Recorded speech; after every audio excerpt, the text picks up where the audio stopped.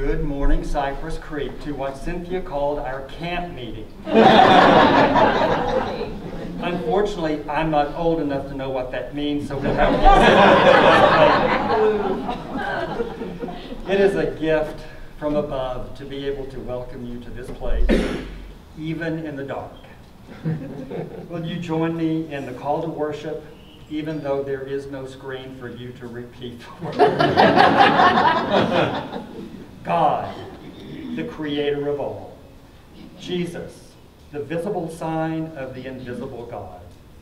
The Spirit, the living breath of God. One God, three persons. One God, three revelations. One God, three manifestations. One God, let us worship. Will you join with me in prayer? Nope.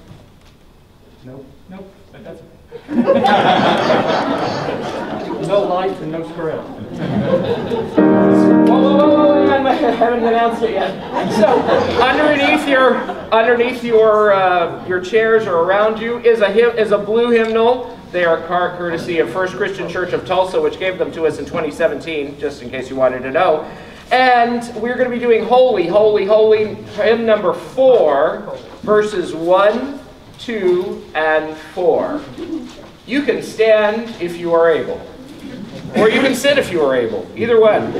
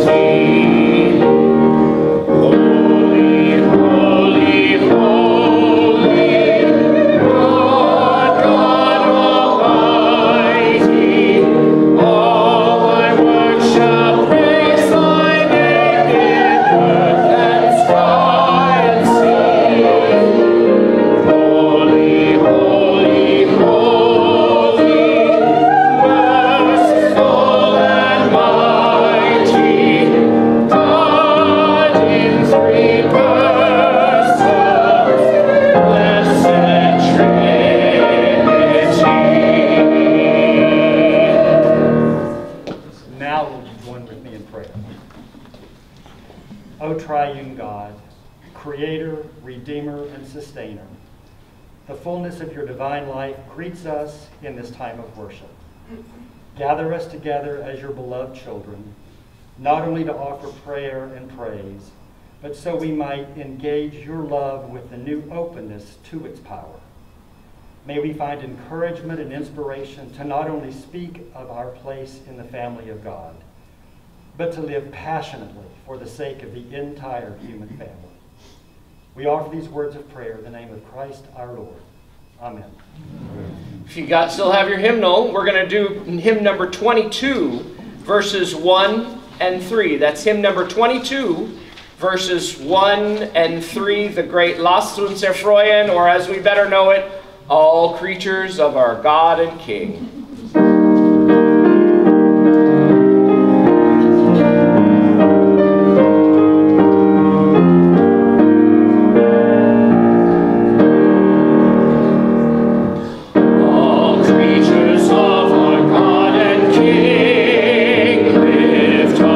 Voice and with us sing, Hallelujah.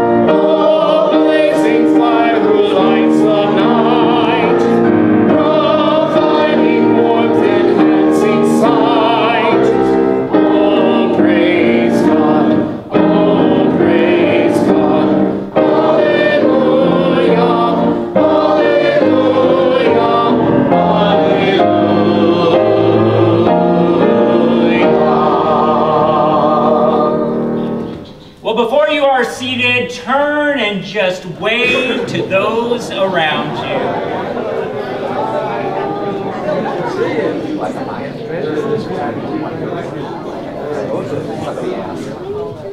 I invite you to go ahead and be seated. I want to welcome you to Cypress Creek Christian Church, a community striving to put love first in all things. A funny thing happened on my way into the forum this morning. And like many of you, you'll understand when I say I stood over here and I flipped on the switch and flipped it off, and flipped it on and flipped it off. I don't know how many times I tried it, as if somehow on the 7th or 8th time the light would actually come on. But as a few people have said, just because there's no electricity, we as people of faith are plugging into something else. And I am thankful for that presence that is here, whether the lights are on or not.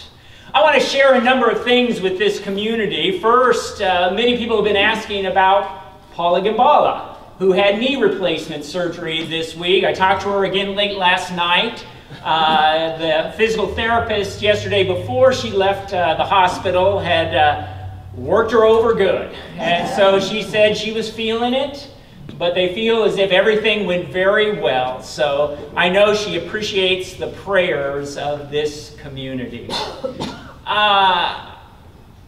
Yeah, my next announcement doesn't even work anymore, so forget that one. I do want to lift up that next Sunday we have a blood drive here at the church. Bloodmobile's showing up bright and early. You sign up online, and we want to fill all those spots, because the last time that we had a blood drive, we actually had the single largest number of folks that gave.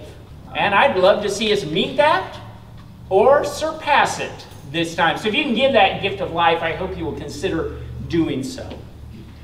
Well, I want to share with you that today there's a transition going on behind the scenes over in the children's ministry building. Sarah, our current children's director, and Teresa, our new interim, are kind of crossing over. And so you may meet Teresa here at some point this morning or in the weeks to come, and I hope you will welcome her. But let's be clear, Sarah is staying on. She just is having to step back a little bit, but she wants to continue to volunteer because she says, I've found my church, and I'm not going anywhere. And so we are thankful that she's going to continue to volunteer in our children's ministry. So from their perspective, the kids' perspective, there's probably not going to be any change at all. And then finally, I want to lift up, and maybe you saw it as you came in, there are tables over just beyond this wall with candles on them. Tomorrow is Memorial Day, and we are inviting you after the service, if you would like to do so, to go and light a candle. Maybe there's somebody within your own family or family tree that you wish to remember who died in service. And so we invite you, or maybe you just want to light one just in a more generic way for those who have. I hope you will take the time. I tell you, there's just something about lighting a candle. It is such a simple act, and yet it carries with it great power. Well, a few people asked what happened. It would take the next 45 minutes to explain what happened, but let me, in short, share. When they were digging the hole for the floodgates, they tore up a bunch of cables. They needed to fix those. It didn't affect anything but the pole lights.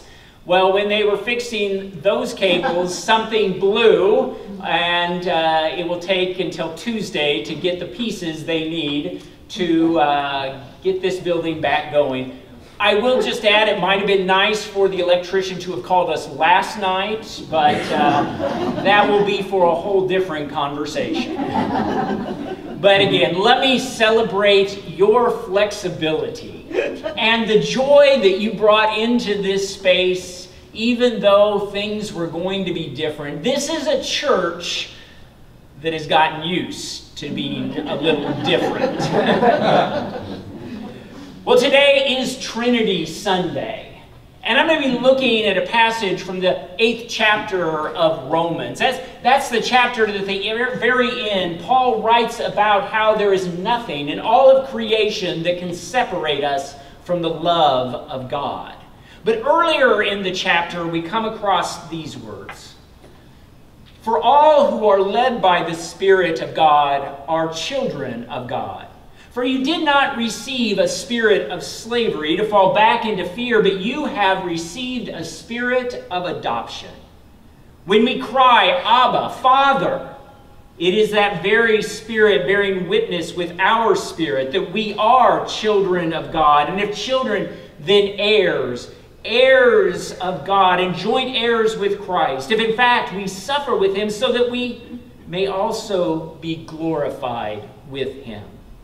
I consider that the sufferings of this present time are not worth comparing with the glory about to be revealed to us. For the creation waits with eager longing for the revealing of the children of God. Here ends the reading. Let's pray. Open our hearts and minds that we might meet you, the living word, within these spoken words that are found within the written word. Amen. Paul Smith is a retired Baptist minister and a sort of modern-day mystic. Paul was on the speaking circuit back in the 70s, and he talks about being at a number of events. And again, late 70s, this is when it was President Carter. He was at these events with Ruth Carter Stapleton, President Carter's sister. And one time, as they were chatting, he asked her about her brother. And she proceeded to tell Paul all about Jimmy. The first time that she referred to the President of the United States as Jimmy, Paul literally flinched. How audacious, he thought, to refer to the President of the United States using his first name. What does she think? She's family? Oh, yeah, she is family. Audacious. It means bold. It means daring. Some might even say it gives a sense of recklessness. There are many, and maybe that includes some of you, many who have found the language and claims that we make around God to be a bit audacious. And when you think about it, that's probably a fair assertion. I mean, for example, we refer to God not simply as Father, but Paul says Abba, which is a pretty daring statement. That's not the Swedish rock band. It is a more enduring term. Some translate it as daddy or papa. And yet folks will say that using that kind of language is just a bridge too far. Yet the Apostle Paul would suggest that it's just fine, since we are all family, a little like the Carters. The whole concept of faith, it is a bit audacious. I mean, think about it for a minute. As followers of Jesus, we speak about the creative energy that is in the universe, and we designate that energy with the letters G-O-D. And we suggest that God, this energy in the universe, is actually concerned about us. Creatures on a very small planet orbiting a rather insignificant sun, one planet among an estimated 700 quintillion planets in the known universe. Even the author of Psalm 8 echoes the audacious claims. Looking to the heavens, the author is awestruck by the many stars that are visible, asking, what are human beings that you, O Lord, are mindful of them, mortals, that you would actually care for them? And yet with those questions, the author goes on to speak of of more than just a mindfulness, but how God has established a purpose within us. The author, I think, is acknowledging the audacious and outlandish ideas that we claim around God. And the Apostle Paul builds on this in the letter to the Romans, making these rather outlandish claims that we are children of God and joint heirs with Christ, suggesting that we can cry out to God using intimate language. And yet sometimes when we see the language Father or Abba, the first reaction is to immediately think about some male deity with a long beard. And yet we need to understand it within its historic context. Other religions at the time, they would have been speaking about their national leader, the emperor or the king, as the son of their God. A position and power that rested on that individual and that individual alone. The Roman emperor had been making such a claim for more than a half century before the Apostle Paul started writing. And the Roman emperor had no intentions of giving up that special designation to anyone else.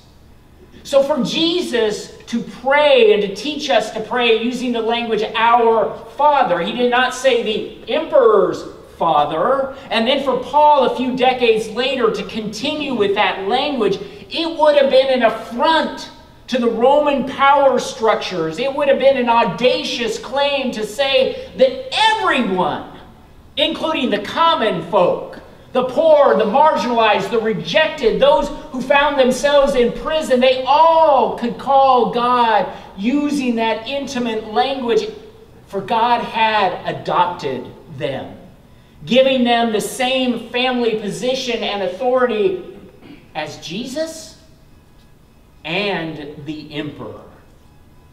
Audacious, outlandish language. And yet Paul, I don't think, used it just to shock and awe people. Paul was not just giving good material to preachers and scholars. This was more than material on which to ruminate and reflect. I think the Apostle Paul was trying to paint a picture of the intended universe that is about relationship and responsibility and a much larger sense of kinship. A few years back, we here at Cypress Creek did a study on a book, Dare to Dream. I know some of you participated in that. The author Michael Slaughter borrowed a key element from a business book, Built to Last. A BHAG, big, hairy, audacious goal. But Michael Slaughter pushed it a little bit, suggesting that we need to God-size our dreams, and suggesting that we need to have big, hairy, audacious, not only big, hairy, audacious goals, but we need to find that God purpose that is rooted in the audacious claims that are made in Scripture. The audacity is not so much found in what we say, though sometimes it does sound a step beyond the outlandish. It's not so much what we say, but what we do with those audacious claims. They are all images and stories and metaphors that are communicating a very specific vision of life and community. Like I said, it is Trinity Sunday.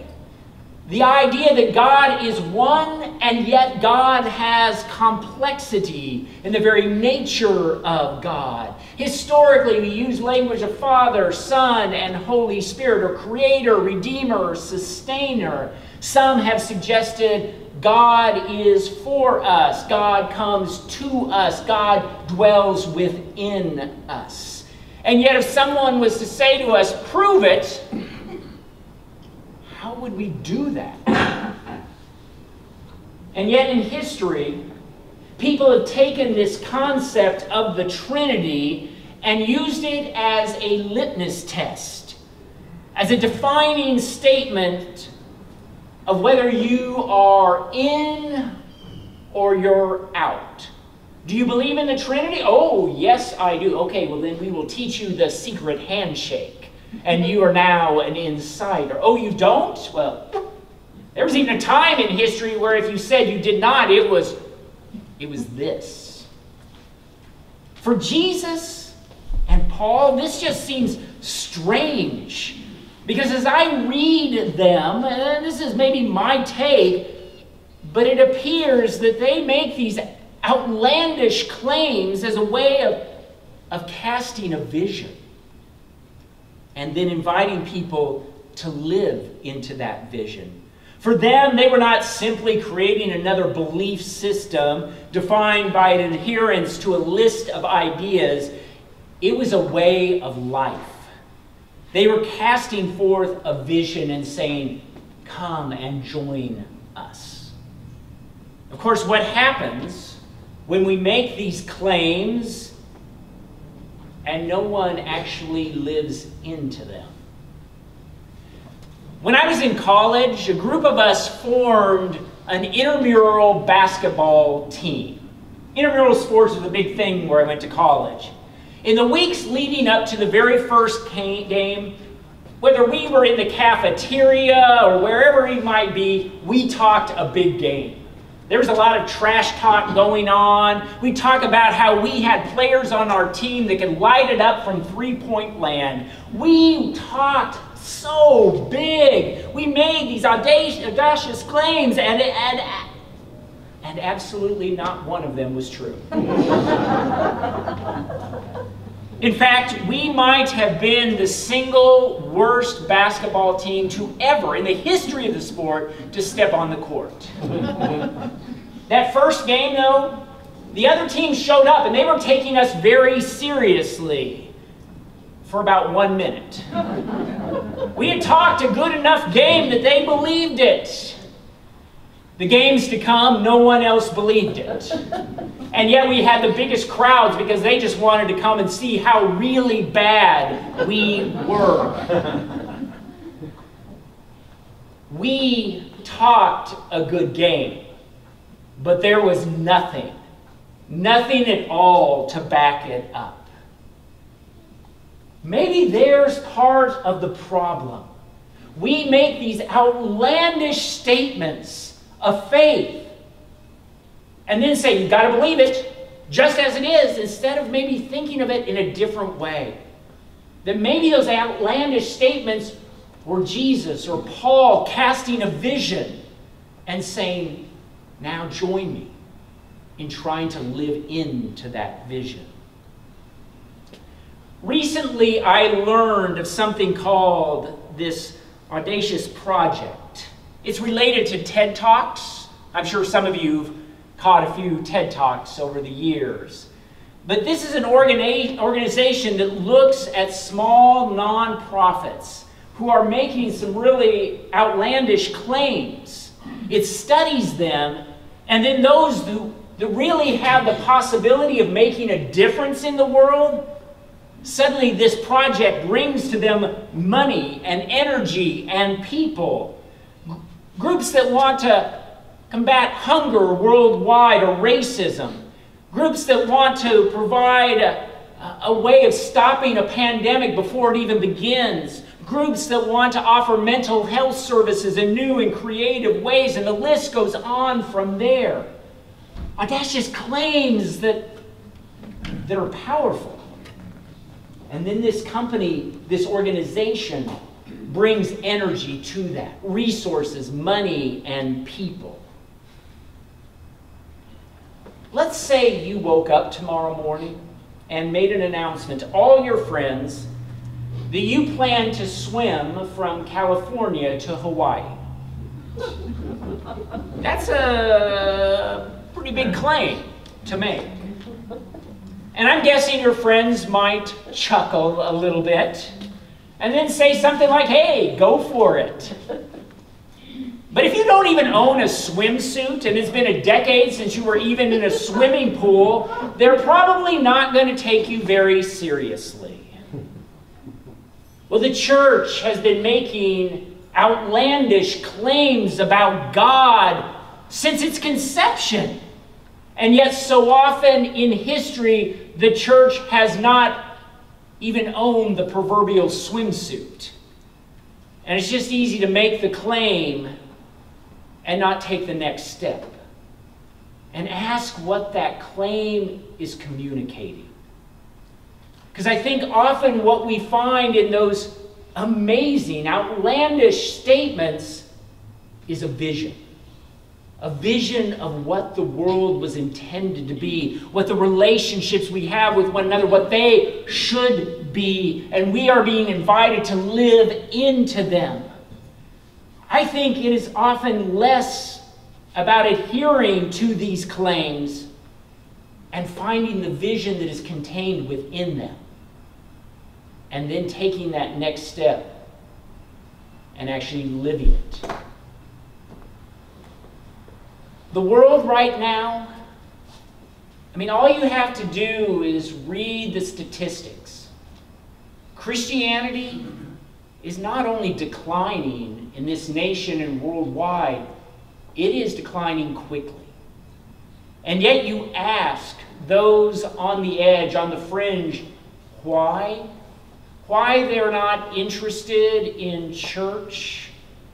One of the most common statements is that they hear what the church says, but they don't see a church that's living into it.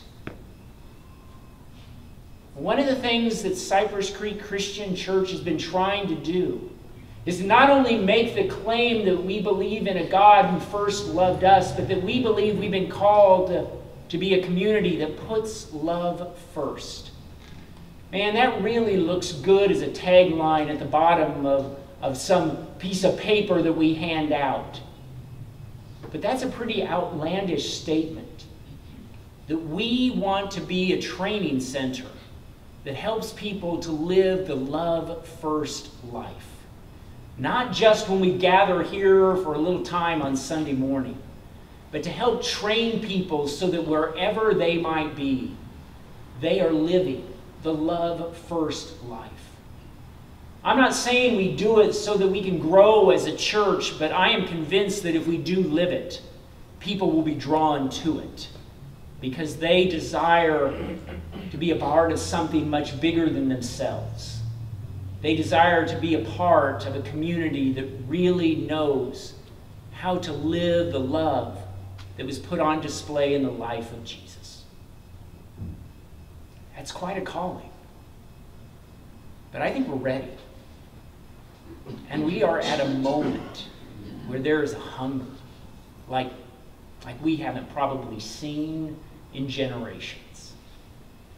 Are we just going to make some outlandish statements as a community? Or are we going to see them as a vision that's beckoning us to live differently? Will you join me in prayer?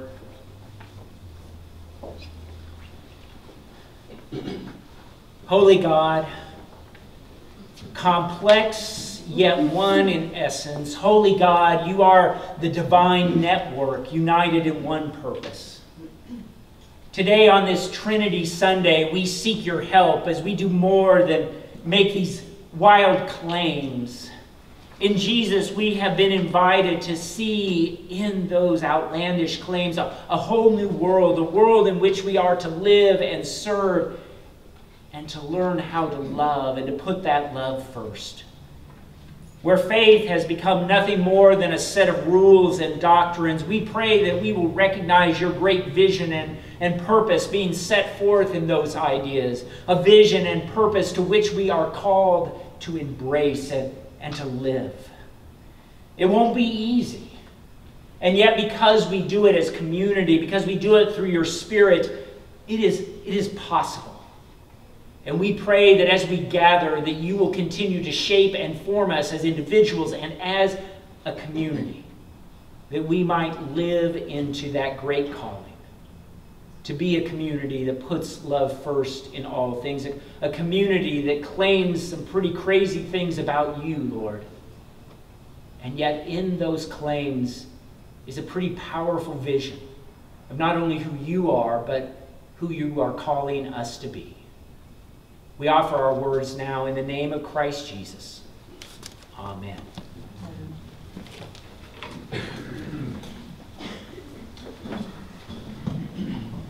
This is Mark Hayes' arrangement of All Creatures of Our God and King.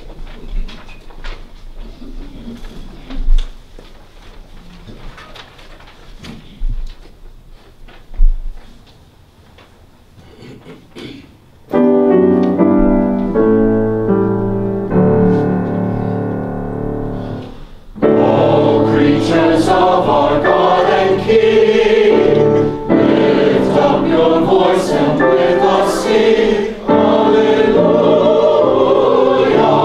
Hallelujah.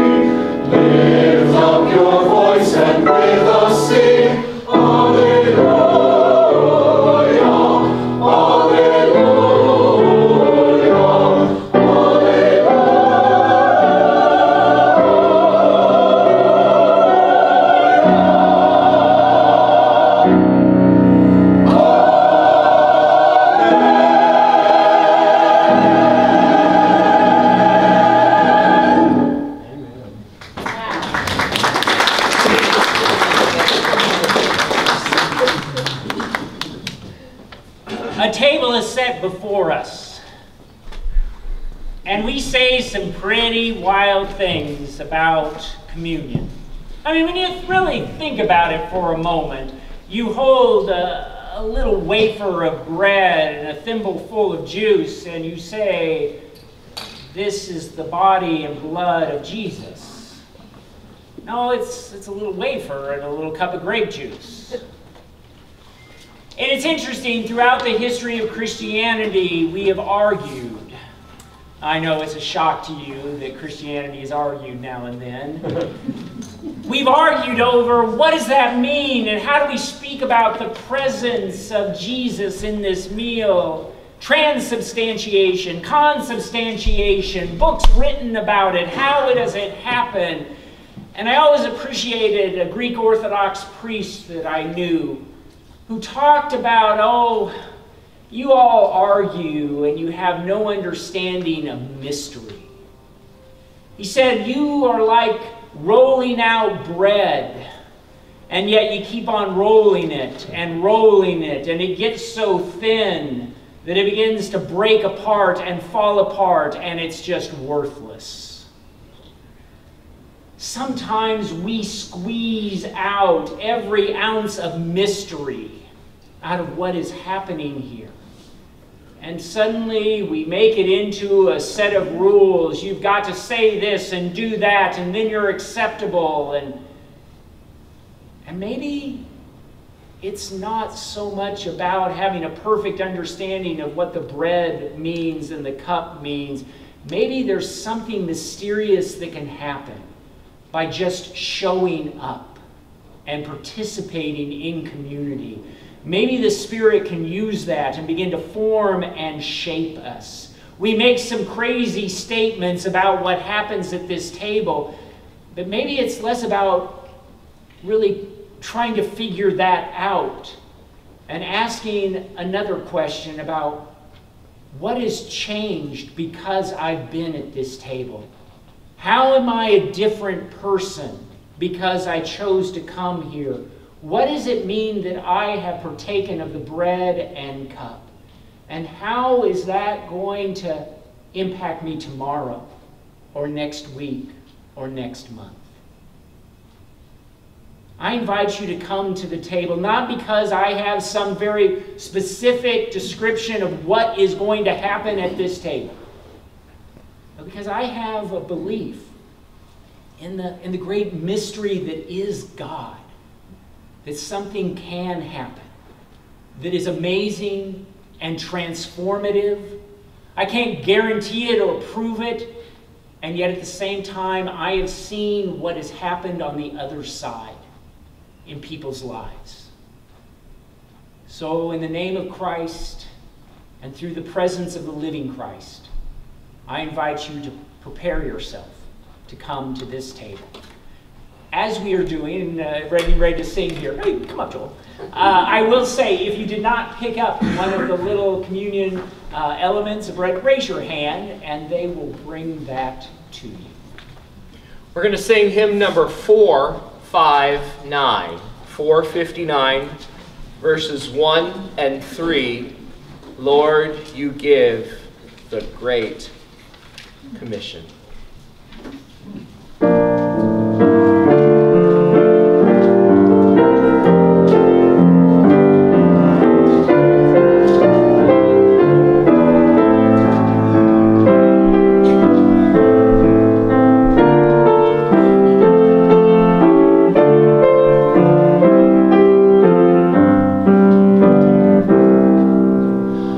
Lord, you give the grace.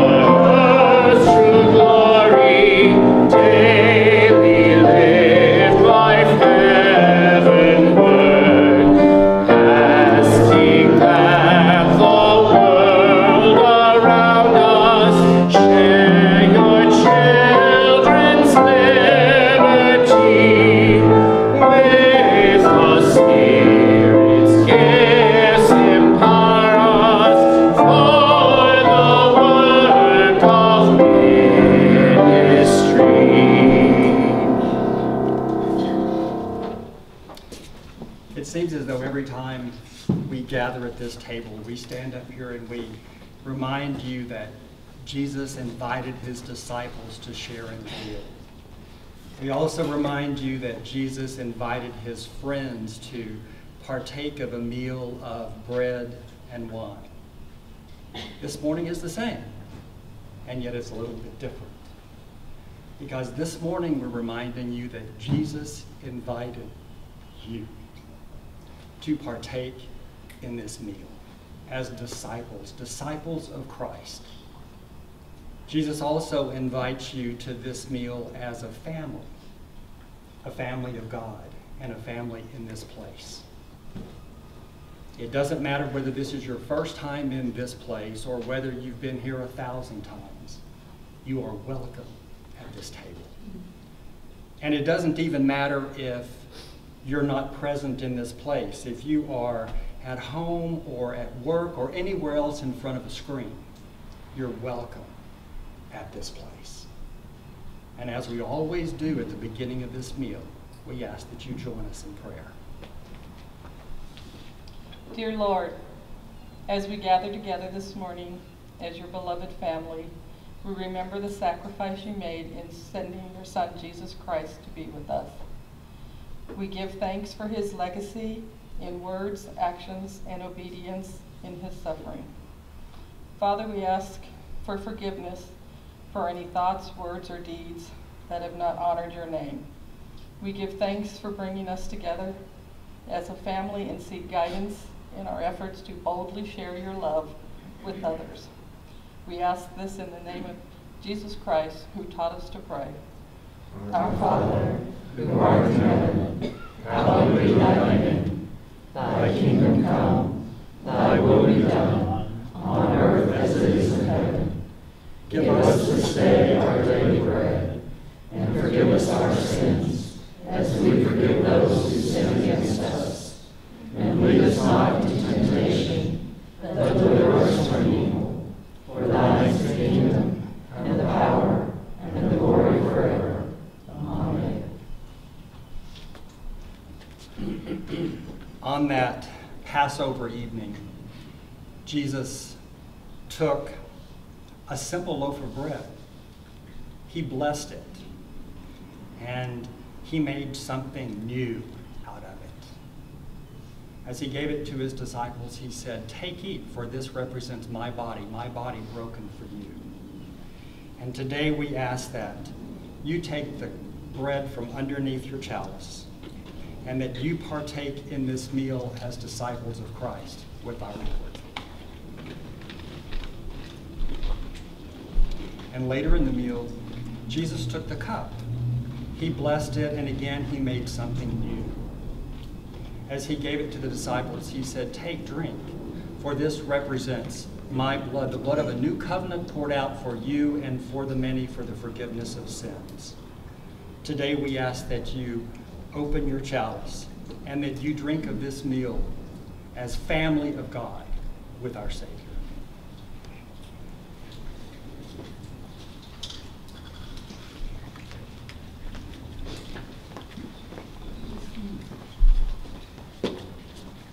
Well, sisters and brothers, we have gathered, we have shared, we have prayed, we've heard the spoken word, we have gathered around a table.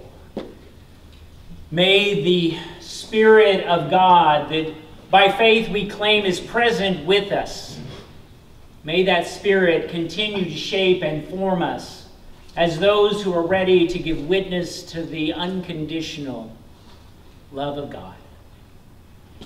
As we do every Sunday, we extend an invitation in discipleship. And after this service, if you are interested in talking about what it means to be a disciple in this context, please find me, and I would love to continue that conversation. I now invite you, if you are able, to please stand as we join in our closing. Our final hymn is number 27. That's 2-7. And we'll be singing verses 1, 2, 3, and 4.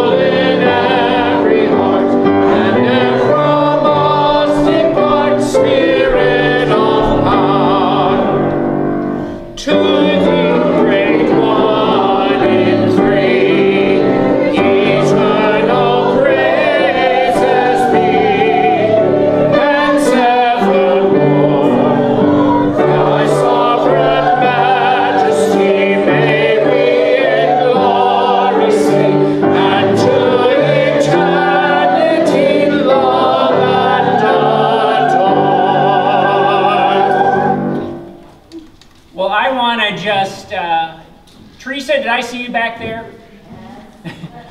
Teresa, raise your hand. I introduced you before you got over here, but that's Teresa back there.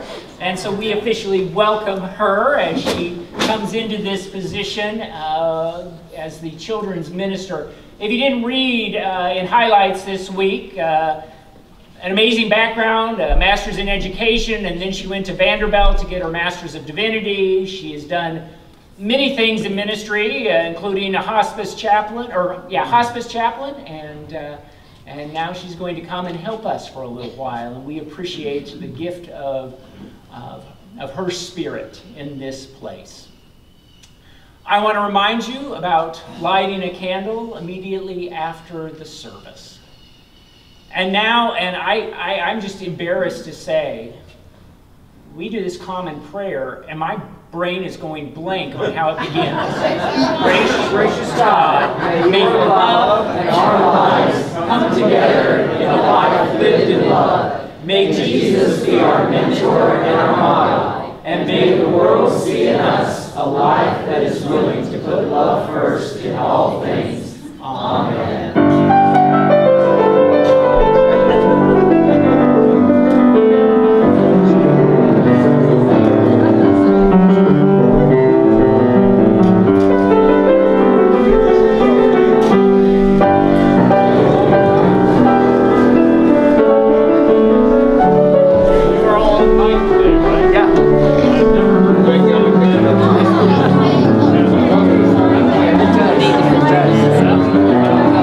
And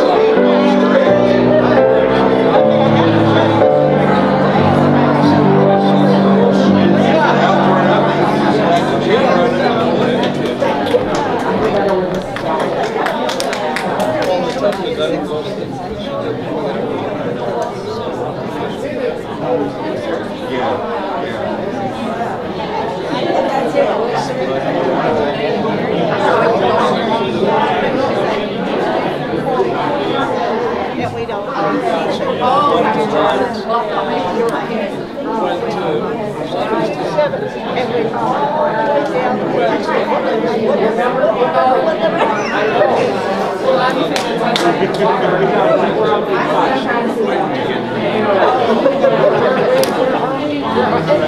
I never got to tell you I'm sorry about the come on, actually. I was only kidding, sorry. The dog was there. I'm sorry.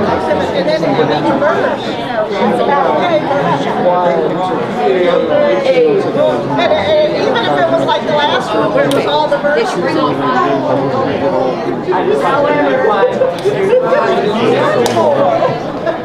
Oh, okay, what else? Joel. Hello. How you doing? I'm almost through. Hi, Zach. How are you? I'm almost through.